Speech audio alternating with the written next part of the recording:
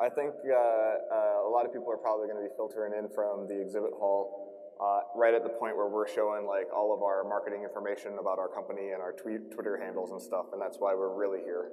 So you got to brand hard. It's good to see everybody today. This is a lot of space between the stage and the first row of seats, so you look very small. If you came here thinking that we were going to do a Q&A with like passing a microphone around, we're not, sorry, but we're going to be here all week. So if you do ultimately enjoy the talk and you have a question about running a business, there's almost nothing that Todd and I aren't comfortable answering. We'd love to talk to you and meet you. Trying to figure out now like how to go from this awkward series of spiels to actually starting in a meaningful way. Should we just power clap?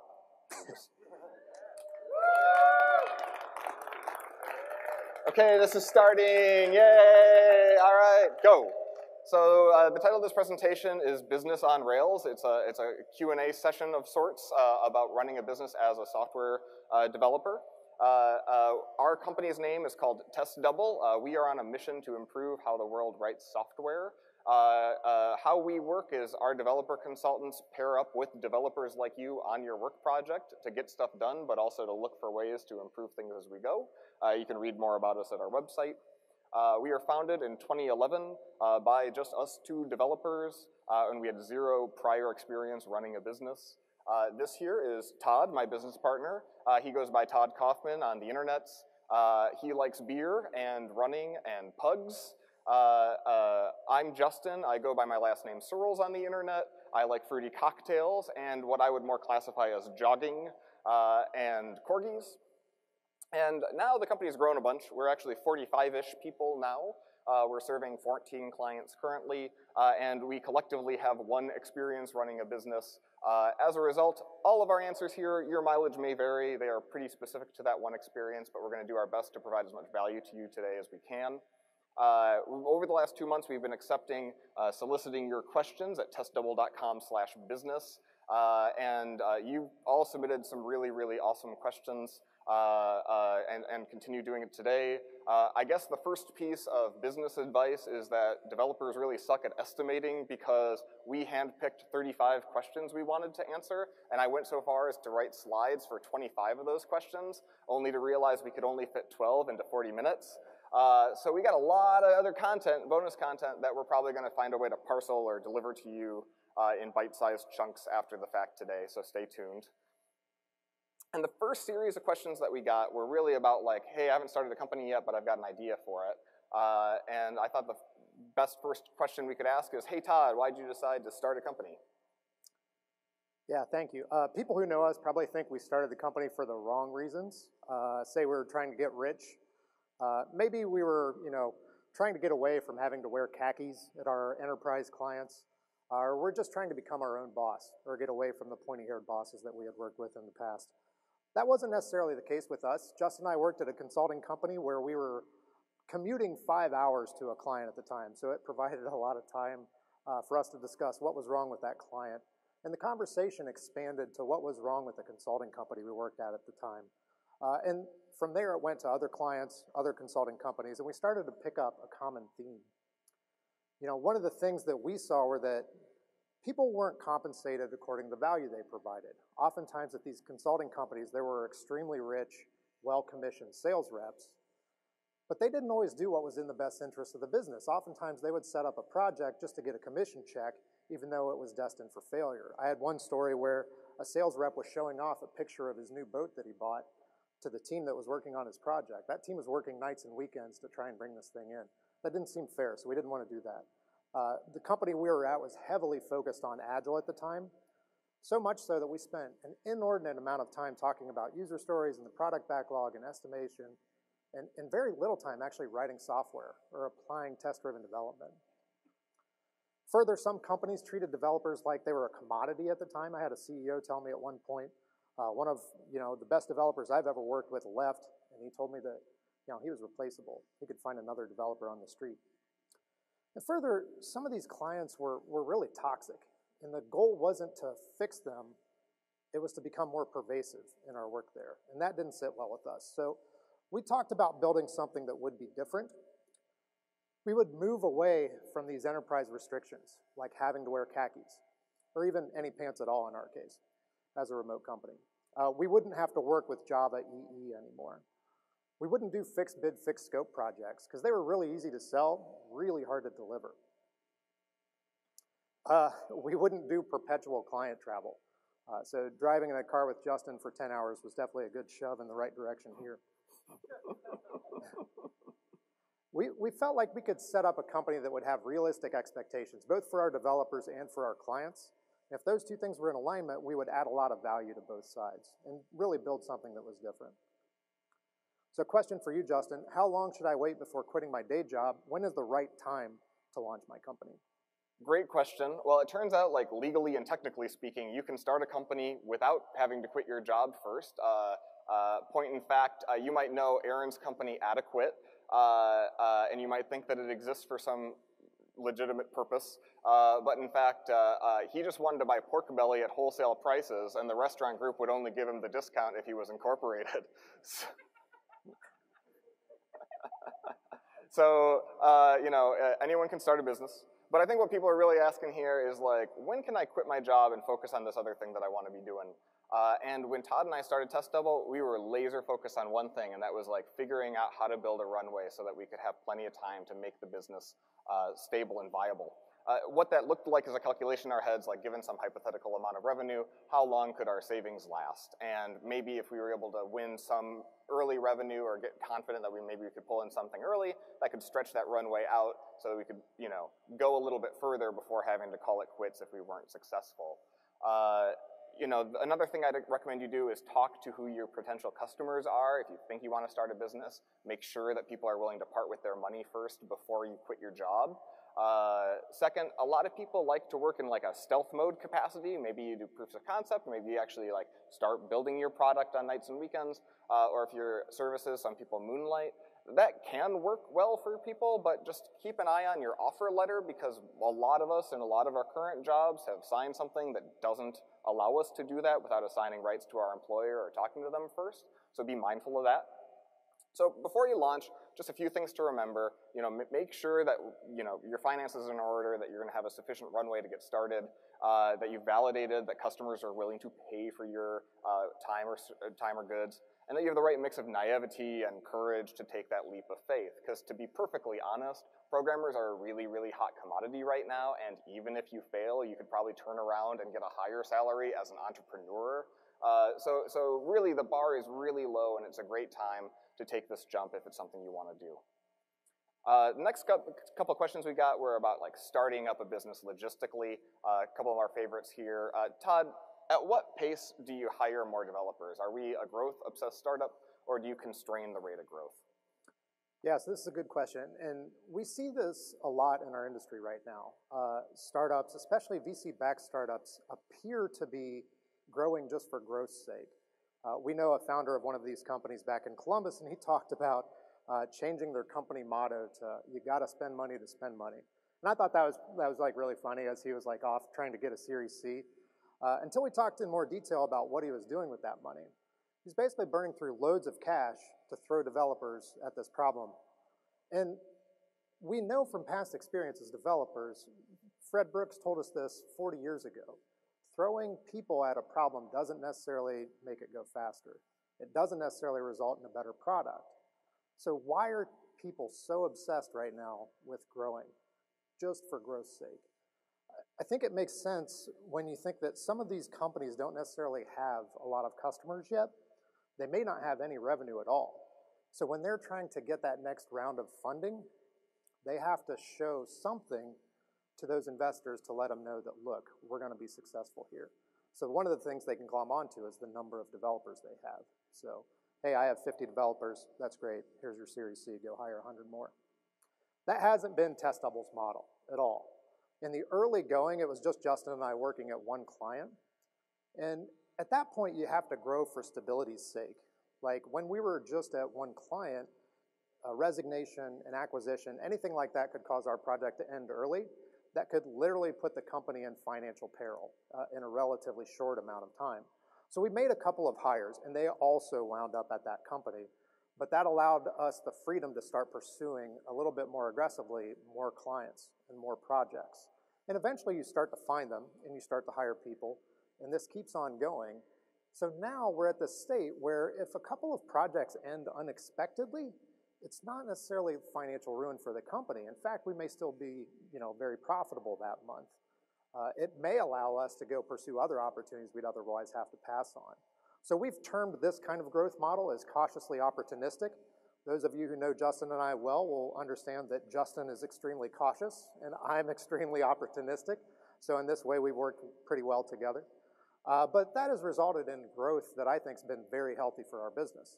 We're nowhere near like the exponential growth that some of these companies talk about, but we're also not linear.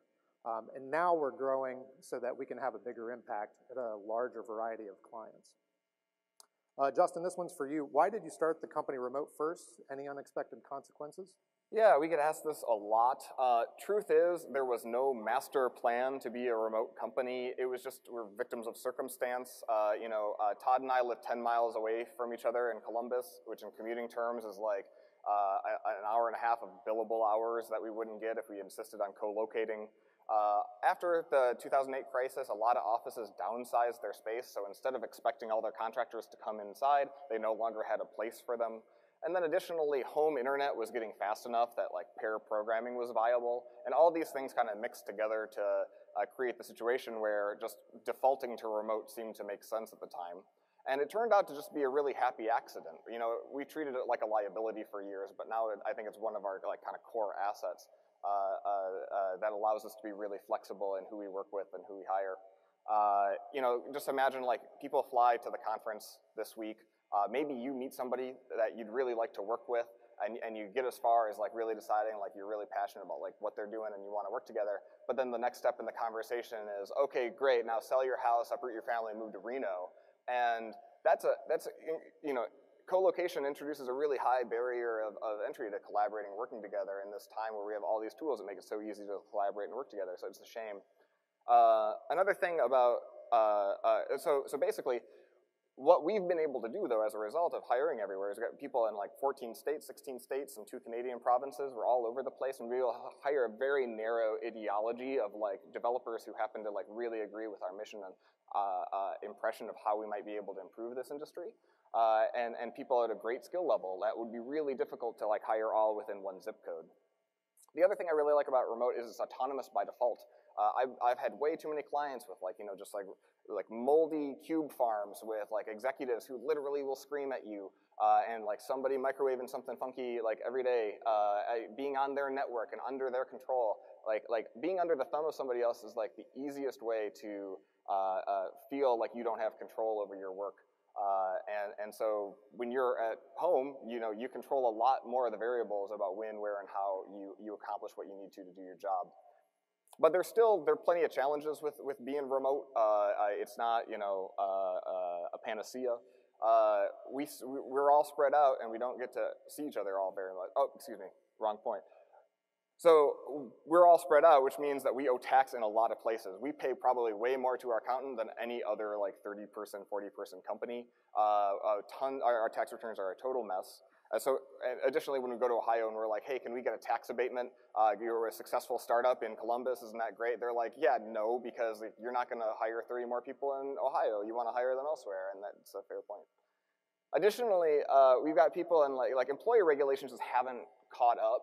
We have Ali in Maryland, and we had to buy these like gigantic employer regulation like placard notices for him to hang in his break room, and we just did that and sent them to him because we didn't know what to do. We also have a hub and spoke communication system where everyone's on different projects, and it's just a shame that people like Dave and Schoon might go months without having an excuse to talk to one another. So we instituted this thing called Coffee Time. It's a little robot that emails people at random every week. You get a message and then you schedule time together and you talk, and people actually do this, and it's such a delight because you get to talk to people you wouldn't normally talk to, and it doesn't necessarily have to be about work. Additionally, like, it's a shame that we don't get to actually see each other because we've assembled this team, people we really love working with that really, like, opportunities to collaborate don't happen by happenstance. And so we come together twice a year, both to enjoy each other's company and camaraderie, as well as be amazed at how big the company has gotten in a physical sense. It's hard to scale on, like, looking at a Slack sidebar. We plan out together the vision for, like, the next 6 months of the company's planning as a group in person. Additionally, remote can be tough if you're an extreme extrovert and working days on end at home without a lot of interpersonal interaction is hard. Like, there are, you might try co-working spaces and ways to work around it, but it's just not going to work out for everybody. And if you're really, really introspective, you might think that you don't want a boss breathing down your neck, but, like, in the absence of that, the negative self-talk that might occur in terms of worry about, like, whether or not you're doing a good job, like, at least for me, indicated, like, what I really wanted was, like, continuous positive reinforcement, and it took me years to really get comfortable in my own skin as a remote worker. But overall, I don't have any fear of missing office. I would not regret this. I don't regret this at all, and I wouldn't have made it any other way. I think for businesses like ours, this was a really, really great choice. Next couple questions are about, like, once you've reached a point of stability, like, how do you go to market? How do you market and sell yourselves? First question here, Todd, I would love to know the answer to this one myself. How do we find clients? What's been the most successful source of generating leads? Yeah, I think this is a great question. Just know that strangers oftentimes don't want to hear your pitch, right? Like, elevator pitches are there because people don't want to hear you talk for 2 minutes. They'll tolerate you for like 30 seconds. Cold calling people is really hard. Cold emailing people is hard. Cold LinkedIning people, all these things are really, really difficult. We felt from the early going that our success was going to be predicated on the number of meaningful relationships in our network. So we've spent a lot of time trying to grow that network and trying to grow the meaningful relationships within there. It's no coincidence we're in front of you at a RailsConf. Justin goes to a lot of conferences. We met at a user group 8 years ago. So get out to user groups, get out to conferences. Even if you aren't speaking, you can meet people who share similar interests. LinkedIn, if you can tolerate the amount of recruiter spam that's on there, can be a really valuable tool for keeping up with past coworkers, college friends and things like that, and seeing how their careers evolve, and finding occasionally somebody who may be able to benefit from your product and service. Eventually, you get big enough where you kind of need a tool to manage some of this stuff. Your network starts growing. Keeping in touch with everyone becomes difficult. We use Pipedrive as a sales CRM tool. We like it a lot. But there's like literally 30 of these things out there. It's important as you're trying to expand your network, though, that you're not selling people. People don't want to be sold. All right, one of the things I love about Justin's conference presentations, he's rarely like, doing it with the mindset of, I want to pitch test double. Instead, he's trying to like put himself in the audience's shoes, understand what he can share that may add value to you all. And that's the right mindset. We're not all able to come up with 800 slide decks to deliver in a 40-minute presentation like Justin, though. So find your own thing. Maybe that's blogging. Maybe that's social media. Maybe it's authoring a book, contributing to open source, whatever it may be. Figure out ways to help solve others' problems, to help share what you've experienced. One of the best sales reps I know doesn't focus as much on what I can do for him. Every time I meet him for lunch, he asks, what can I do for you? Who can I connect you to? I think that mindset of service to others is why he's so effective as a sales rep. So even if you're just connecting two people at RailsConf who may have an opportunity and may be looking for a job, that good karma comes back to you eventually. I think as your network grows, it becomes difficult to kind of keep in touch with everyone, but these relationships take a lot of time and effort to build up. So basically make sure that you're persistent with it. Make sure you're investing the time to help these relationships grow, because it will take time. We eventually got big enough at Test Double where I think the strongest generator of sales for us has been the awesome consultants that work for us. They do a lot of good work for our clients, so much so that when a project ends, our clients are often asking us, hey, can you take a look at this? I know of a project over here that could use your help. Further, when they leave their company, Test Double is one of the first companies they think of. And when they talk to their friends who work at other similar companies, they recommend us. So this is what Jim Collins called the flywheel principle in his book, Good to Great. As we prepared the talk, we found out this is what a flywheel looks like, because we never really knew what that was. But the concept holds true, right? This thing is hard to get moving. It took us a long time to get to this point, but now it has enough momentum where even when our outbound efforts for sales maybe aren't producing the results that we want, we have a lot of stuff coming in inbound from past clients and people that we've worked with who recommend us. So that's been huge for us lately. Justin, this one's for you. Test Double has a strong and quirky brand. Did that develop organically or intentionally, and how do you maintain it? Todd's strong and I'm quirky. I'm a firm believer in brand for the job you want. There's a reason that when we started the company, I didn't just put our names up and say we were independent contractors for hire. I really, wanted to at least put on a brave face and pretend we were a real company. And I called ourselves a studio, again, even though we were working out of our bedrooms, to present the image that like maybe we'll become a real thing someday. But unfortunately, that exhausted everything I knew about branding. And so we hired a company called Basecraft, a branding agency, and first things first, we needed a logo. And I gave them a few constraints about the logo. Thing I hate about all logos in tech, I told them I don't want some Helvetica thing with a dingus on top. Not going to cut it. Next, we have the word test in our name, so we probably should avoid reds. And then finally, we kind of found ourselves, from a marketing perspective, sandwiched between apathetic waterfall development and like snake oil agile like consultants, and we wanted to provide like a message of improvement that was indeed countercultural, so maybe a little bit cheeky. And they delivered. We have this really distinctive logo mark. We have certainly it's not red, a very, very bright green. And if you look at our marketing copy and stuff, it's a little bit cheeky. In fact, like I didn't even realize nice code was like a double meaning until several years later. I'm dense. We also got a brand book, like 22 pages of like, here's how to not use your logo. And I'm the one now who is the keeper of the brand book, and I use it to shut down productive discussion whenever anyone has creative ideas. Because that's apparently a really important part of branding.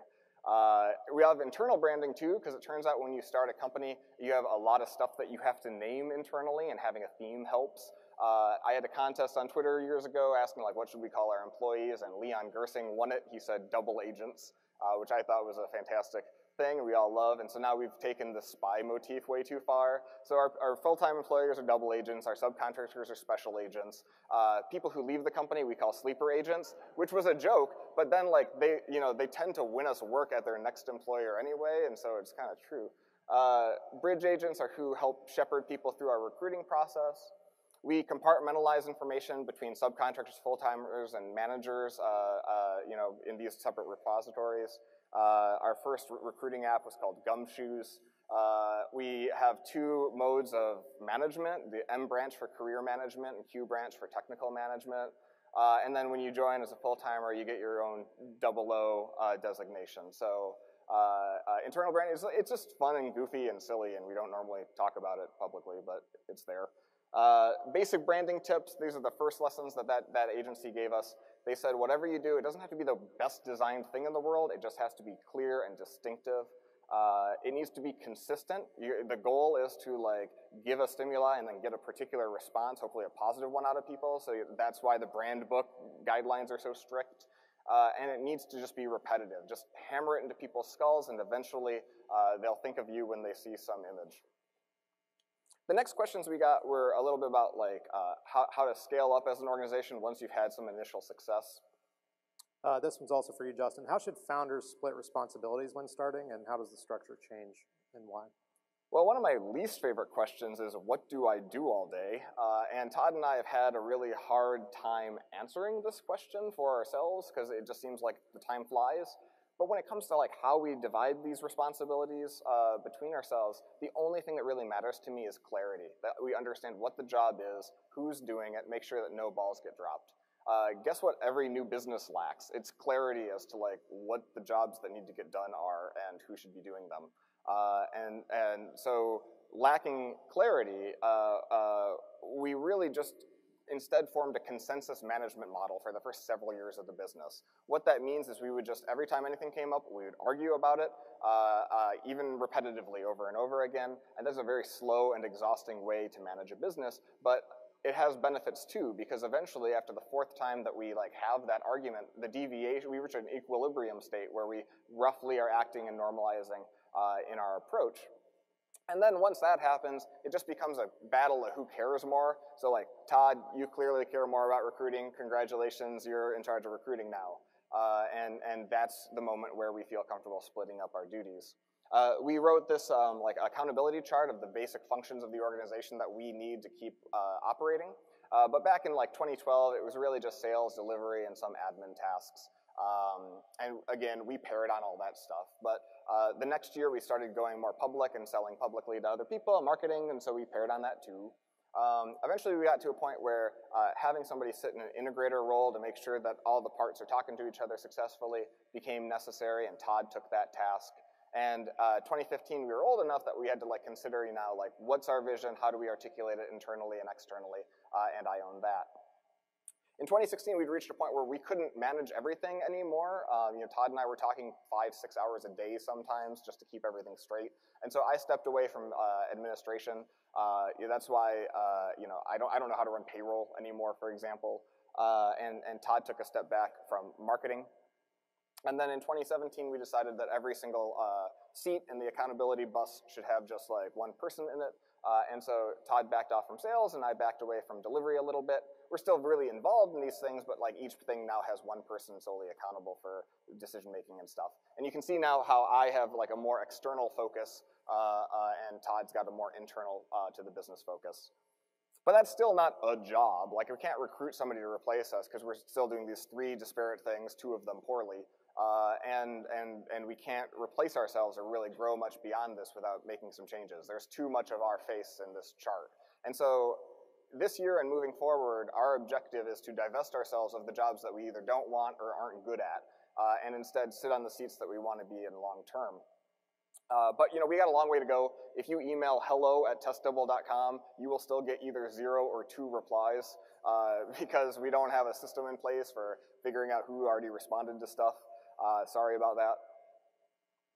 But Todd, this question I loved because, well, this statistic is uncited, but it said 90% of people who resign cite poor management.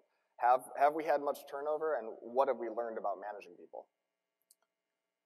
Yeah, so our turnover through the years looks somewhat like this. First year, Justin and I could still tolerate working with each other. And the 2 people we hired at the very end of the year, neither one left, so that was good. Second year, same thing. We had very little turnover, no turnover. Third year, we had our first person leave, which, you know, wasn't great. We wished he would have stayed, but that was still fine. We felt very proud that, you know, we'd only had one person move on to a different opportunity in the 3 years of running the business. We use this as, you know, marketing. We would tell candidates in our process, we've had like minimal turnover, and that was, you know, just one misguided soul who left the company, right? We're an awesome place to work at. Then 2015 happened. Yeah, so that was not great. That was 5 of 20 people on our staff left in 1 year. So you're probably wondering, like, look, what does it look like the last 2 years? Yeah, we don't talk about it as much anymore after 2015. We stopped sharing a lot of this data. Anytime you have something like that happen, you start to ask a lot of questions. We did exit interviews with everyone. And to kind of answer the question, like, was this poor management? That wasn't what came up in the exit interviews. Really, they had different reasons for the most part. So we were trying to read the tea leaves and really understand, you know, how did we get there? How did we get to the point where 5 people left all in 1 year? And I think looking back at our organization, like, it was very flat in the early going. It was high levels of autonomy and, you know, no process really whatsoever. And we felt like these were strengths. And they did serve us well when we were really small. As we scaled up, though, once we got to about 20 people, we started seeing that they also cause a lot of issues. People didn't feel like they had clarity, where the company was going, how they could help. They didn't have direction. Even worse, they didn't have support. So when client issues came up, they didn't feel like they could get time from someone to get through them. These are management issues. This is definitely a management problem, and that fell directly on my shoulders at the time. I was the one doing all of our one-on-ones. I was trying to support 20 people doing their jobs, and that was like a fraction of my day. So I was failing as a manager. I didn't apply enough time to make it successful. So we've leaned harder into one-on-ones since then. We have 4 people conducting them now. They're more valuable. They're driving career growth. They're driving support for our clients. We've become a lot more effective at this throughout the years. And it has resulted in much less turnover. We've had 1 person leave in 2016 and 2017 total. So some of the things that we've learned as we've kind of gone through this management roller coaster, obviously it needs to scale. That's the lesson you should take away from our 2015. And you probably want to scale it proactively and not wait until 5 people leave to then scale it. But this is in no way optional. I think one of the things that we felt early on was that we are hiring very experienced people, so they may not need that much support. They may not need that much management, and that's not the case. The moment where you're going to hire a person, I don't care what their capabilities are, you need to start putting some systems in place and people in place to support them effectively. Justin, this one's for you. How do you manage open source? Is it based on employee interests, or does it have a conscious business focus? So if our open source appears to be strategic, that is a happy coincidence. It in fact is probably just a signal that our people's personal and professional goals are well aligned. We hire a lot of people who want to make software better, so they spend time building open source. We want to make software better, so we work with clients doing the same. We have a lot of fun projects, like Scripty helps you wrangle your packaged JSON scripts. We recently adopted a dependency injection framework for Node.js called Dependable that's actually pretty good. I've put a lot of my heart and soul into TestDouble, which is a mocking library for JavaScript, and the team's done a great job helping me. We have a legacy rescue or refactoring tool for Ruby applications called Suture that's helped some teams out.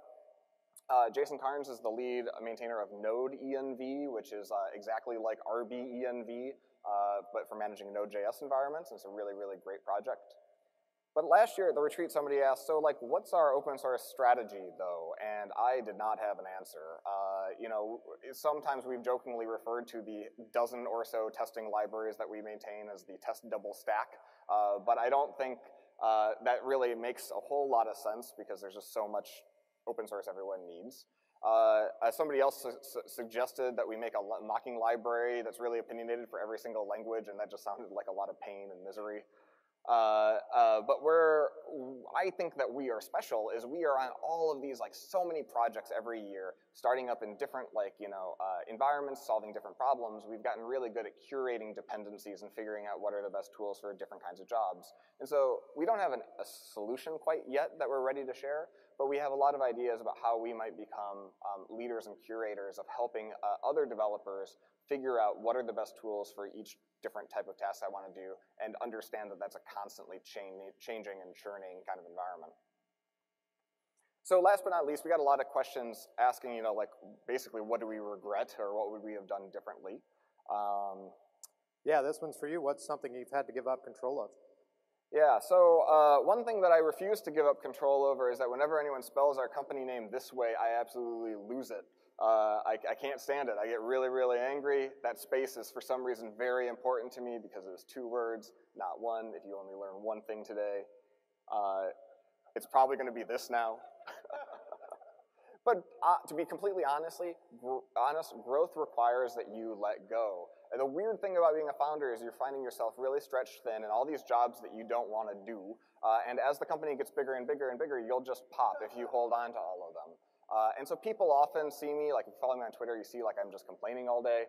Like I'm sad and I'm complaining about the stuff I don't want to be doing, and people are so kind and they're like, can I help? And so then I do the completely rational thing and I snap at them and I say no. And I must retain control of everything all the time. And so I've retrospected, like, why do I crave this kind of control? What makes me a control freak about these jobs I don't want to be doing? And I think that the reason is that I've only, like they're not, you know, my profession or my vocation. Like, I only know them well enough to, like, do them just well enough to get by. And that means I don't know them well enough to actually articulate what it is that I'm doing, how to do it, and share the work with others in a reasonable way. And so we started operationalizing a lot of how we work. That means, like, understanding what we're doing and documenting it as some kind of process, figuring out how to evaluate whether that job is being done well or not, and then the hardest part, holding ourselves accountable to that level of measure. And only really at that point is it at all fair to, like, hand that work to somebody else, because, like, if you just give them unclear expectations and then try to hold them to those without communicating, you're setting them up for failure. Todd, I'd love to know your answer to the question, what's the worst business decision that we've ever made? Yeah, that's a good one. Does anybody remember our marketing towards the end of like 2016? Justin was getting out speaking at a lot of conferences leading up to RubyConf of 2016. We had this great pitch called "Make Ruby Great Again." Like, we were super excited about this. We bought a bunch of hats and stickers. Then 2 days before RubyConf, the election happened, and yeah, we threw all that stuff away. No, that's kind of a joking answer. Most importantly to Test Double, we're trying to improve what we feel is largely a broken industry. Software development is broken in a lot of ways. And what we want to do is show maybe some clients some of the things that we've learned about attracting, hiring, retaining, and empowering software developers. So one of the ways our industry is broken is diversity. So the EEOC data, respondents there, about 2/3 of people in tech respond to he or him. Around 1/3 respond to she or her. And the EEOC survey doesn't actually give you another option. So that's obviously not fantastic for our industry. So how does Test Double stack up against that? Much worse. So don't follow our example here, all right? At least learn from our mistakes, though, which we're happy to share with you. When we were starting off, we were extremely nervous. You get to a point where you're delighting a client, the two of us were doing a good job, and they're asking for more people to help out. So we were really, really afraid of putting someone in front of this client who was going to fail. And we didn't have a qualification process or even a recruiting process at that time to rely on. So instead, we did what most people do in that case, that hire people they know, people from within their networks. There's only one issue with that. Our networks looked a lot like this. They looked a lot like us. So we hired in a lack of diversity in the early going. And as we started to have more fast-paced growth in those early years, we kept repeating this process. And at the point where the company was, initially it was Justin and I's networks were the company network, right? And it was largely a bunch of white men. And then as we hired 8 other white men, guess what? Now it was just the same problem times 10. Okay, we didn't think about this enough in the early going. So please learn from our mistakes here. Proactively build your network. Try to make your network resemble the level of diversity you want to see in the company that you work at, in the industry that we're a part of.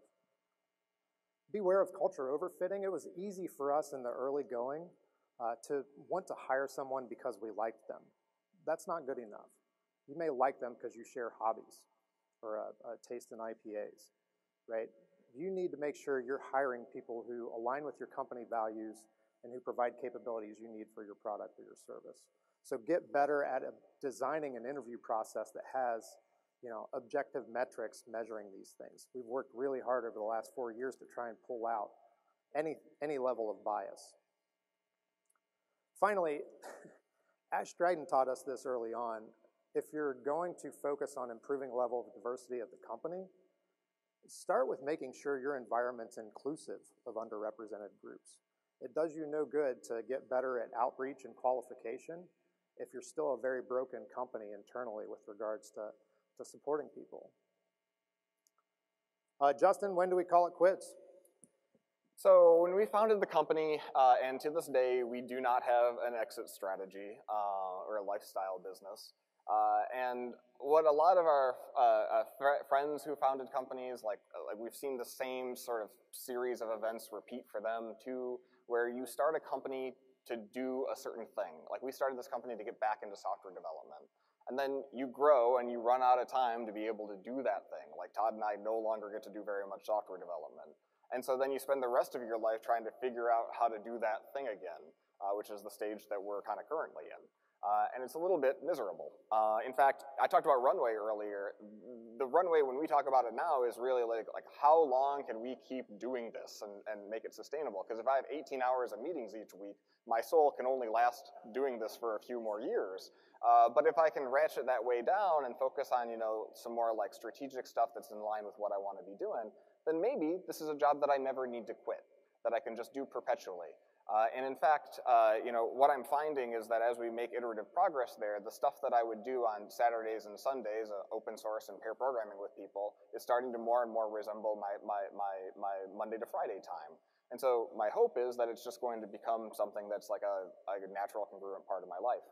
And I would wish that for anyone else here who starts a business and has been as fortunate and lucky as we have been. Unfortunately, we are out of time. Like I said, we only have time for 12 questions. We got a lot more. I hope we get to share a lot of the rest of them with you. I hope we get to have some conversations over the course of the rest of the week here.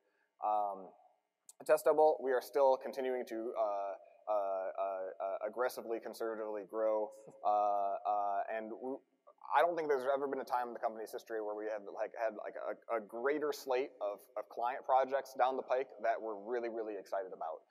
So if you know us and if you ever thought about joining, now is a fantastic time to reach out, and you can learn more about what it's like to work at testable.com/join. So with that, thank you, everybody. We're going to be here all week. Give you a sticker or whatever, and just we'd really like to meet everyone that we can. So thanks again for your time. Thanks.